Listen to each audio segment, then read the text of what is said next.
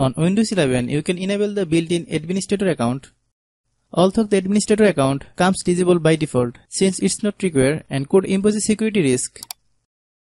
If you have enabled the account, then you can disable it very easily. Hello guys, and welcome back to my YouTube channel Shaem Tech BD. Today I will discuss how to disable administrator account on Windows 11 from command prompt. I have a request. If you are new to channel, please subscribe and stay with us. Open Start on Windows 11. Search for CMD. Right click the top result and select the Run as Administrator option.